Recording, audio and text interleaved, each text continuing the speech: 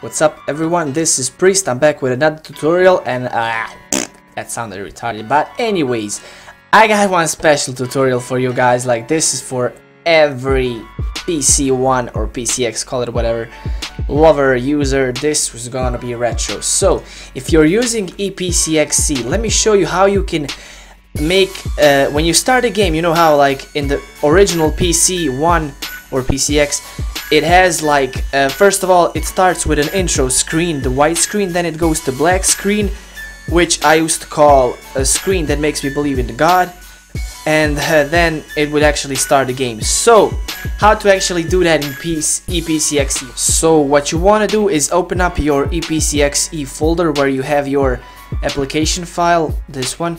Then you want to right click and create shortcut. When you do that, right click the shortcut, go to properties, and under the target you will have some shit.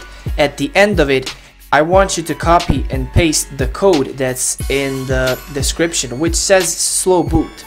It's this line, small line, and then slow boot, and then you want to click OK, and that's it. Now when you start your EPSXE, you start the game, it's gonna load the intro screen, then the black screen, you know, like that logo, another logo, and then it's gonna go to the game. I just wanted to have that full feeling on the computer, so that's awesome. So there you have it. If you like this video, like it. I don't know, you want more videos like this one, subscribe. I'll catch you later. Peace.